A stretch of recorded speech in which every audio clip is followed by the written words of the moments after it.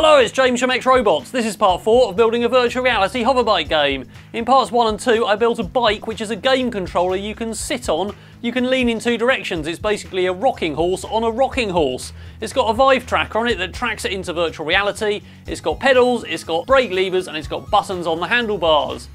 In part 3 we took it to Portsmouth University where students are going to make a computer game for their final year degree project in computer game design and animation. We ended up putting a twist grip on it so we could vary the throttle, and they started developing that game doing the character design and animation. It's looking okay, but we had a few problems with the physics where it turned upside down and everything went wrong.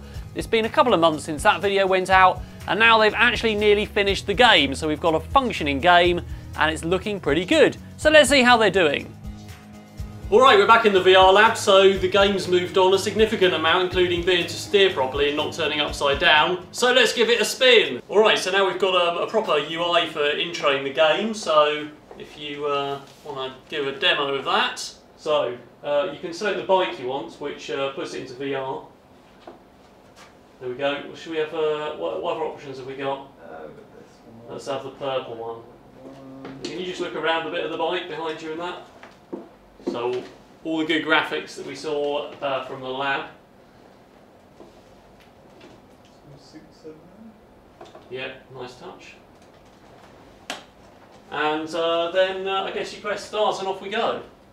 Our intel suggests the energy core is located in brick coordinates. So we're in a kind of clearing. The objective of this mission is to obtain the core and return it. And got a gun in one hand. Looks good. So you can shoot the characters, and there'll be more characters being added in eventually. And off we go with the gameplay, so there they are.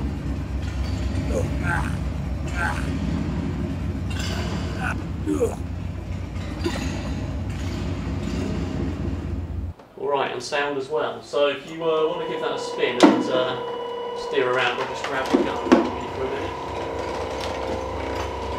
Might actually help you shoot.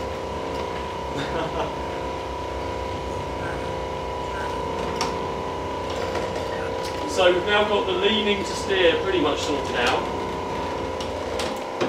So you're doing quite well there, and we've got the twist grip of course that we put on, and we've also got the pedals as well for extra sharp steering, so not doing too badly following that quite tight course there. And we can see some of the, not the Ewok village, which we'll come closer to in a minute. There's some fire as well, which is looking pretty good.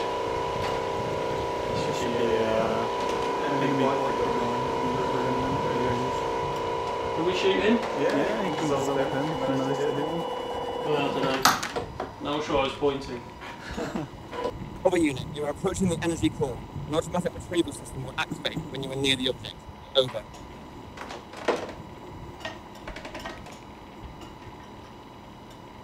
So the Ewok village is now in the map. You can race around it. It's based around the Ewok village in Endor, so there's loads of different treetop levels. There's higher hearts, lower hearts. We've also added some torches, some flags, and totem poles.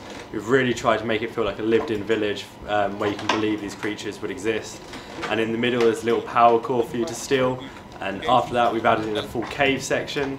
There's glowing gems, there's crystals, there's stalagmites, there's a bit of mist, just to sort of diversify up the track a little bit from just a forest.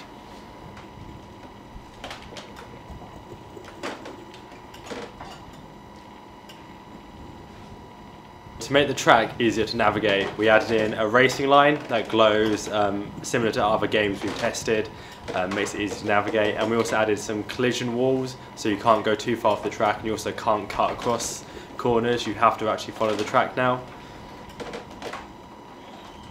So since the last video you've seen, steering was kind of improved upon a lot. So now we kind of based steering on kind of Destiny 2 S controls.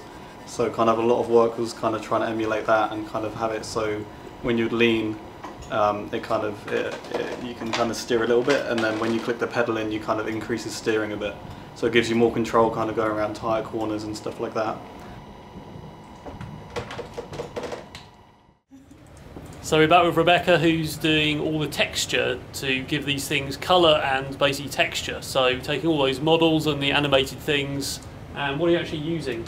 I'm using a program called Substance Painter, Okay. which is basically allows me to do physical based art, so I can paint directly onto the model rather than having to do a texture map in Photoshop. Yeah. So that's the actual one of the hover bikes, which looks pretty good.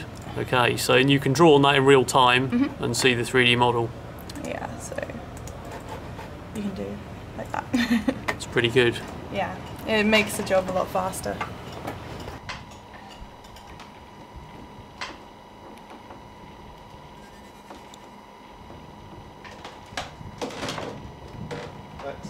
So one thing I kind of looked into was how to kind of make the world look more kind of pretty, I guess, and kind of look more like a space planet.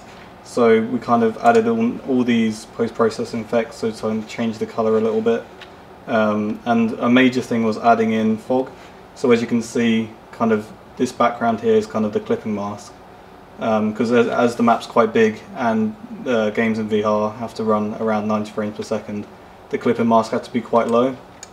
So to hide this kind of awful clipping look, we kind of added in a bit of fog, so it kind of masks this kind of clipping view, so it makes it look more easier on the eyes. And we kind of added in bloom to kind of make the fog shine a bit more, I guess. Added in some shading on like the shadows, and added in a kind of a border around the outside of the camera itself. And that's about it, and this is kind of the finished look with all the post-processing added onto it. And again, with them all off, it makes a huge difference to the game. So we was also trying to look at the physics of what the moon might actually look like as well. So we was trying to see why the gas would be that colour, and we was looking up gases that would be blue and things like that. And we sort of based it a bit on Saturn's moon Titan, which is quite full of heavy gases and things, and is why the hoverbike flies so well, because there's less gravity, it's a lot smaller, and you're orbiting a big gas giant that's in the background. So back with Matthew, who's dealing with the animation for all of those 3D models to make them animated so the characters move and all those things happen. Basically I take the untextured model and start adding sort of various bones and things, so I can then move the bike as needed. So I've got little flaps and things here. Same with the character, obviously it's a bit more complicated to do with skinning and just more complicated movements, but once that is done I can then put it on the bike and start sort of adding smaller movements in to make it more convincing. So here we've got some very subtle movements on the antennae and flaps which sort of simulate the wind, and that'll be put into the background of the game, sort of keeps you occupied while you're flying around, so this gives you something to shoot at. So we've got a few little things here, and then we've got a dogfight in the sky where two of the bikes are chasing the dropship. So once it's gone into the game they'll be textured, and we'll have things like lasers and stuff shooting out of them to sort of keep it more interesting and make it a lot more pretty.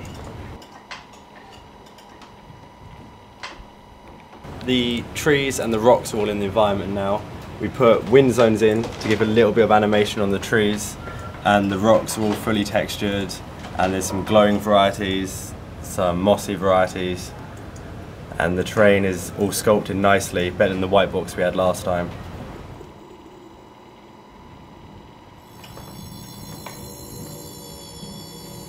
Yeah, so we've actually got rid of the gnome this time, and we placed it in with the new sort of creature characters, and at the moment they're still sort of quite placeholder and buggy, but it sort of shows you what will happen in the game, and you can still sort of go past and shoot them, and there'll be animations reacting on to what you do.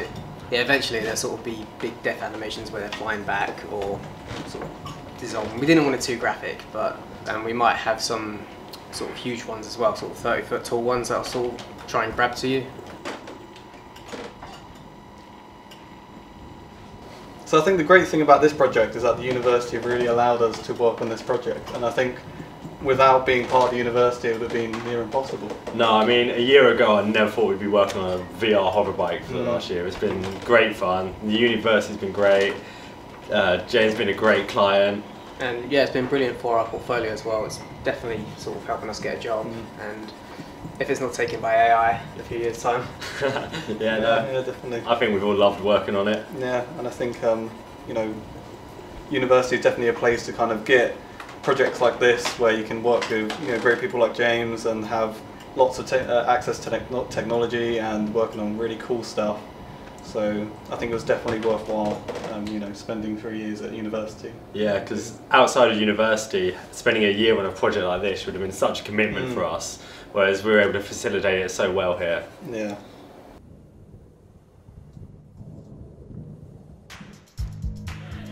We took it to Comic-Con in the first weekend of May, down in Portsmouth Comic-Con in Guildhall. It's the first Comic-Con they've run. It was a fantastic weekend. Everyone seemed to really enjoy the bike. We had loads of people testing it. It was just a great weekend, really. So as you can see, this person was absolutely loving it. You can just see the joy as they're racing around the track. And that was pretty much the feeling from everyone for the whole weekend. So thank you for everyone who let us take it there, and yeah.